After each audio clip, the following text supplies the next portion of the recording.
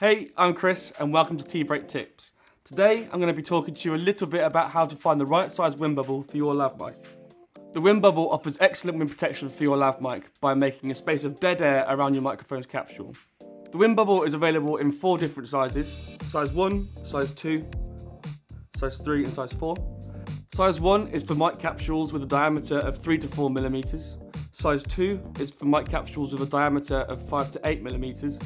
Size 3 is for mic capsules with a diameter of 5 to 9 millimeters, and size 4 is for mic capsules with a diameter of 8 to 13 millimeters.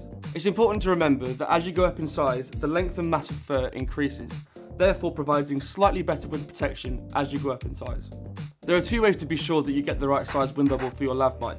The first is to check our size guide on our website, and the second is to measure it yourself using a ruler or something like this. So take the Sanken COS-11 for example. Usually, it would fit into a size 1 Windbubble. However, if you're using the WS11, then you may want to measure it again, as the diameter is now changed. And you'll see that it now is between 5 and 9 millimeters, so will now fit inside a size 3 Windbubble instead of a size 1. Thanks for taking a break with us. If you enjoyed this video, then please don't forget to like, follow, share and subscribe. And if you want to learn more about the Windbubbles or see the size guide for yourself, then visit bubblebeeindustries.com. Have a windy day.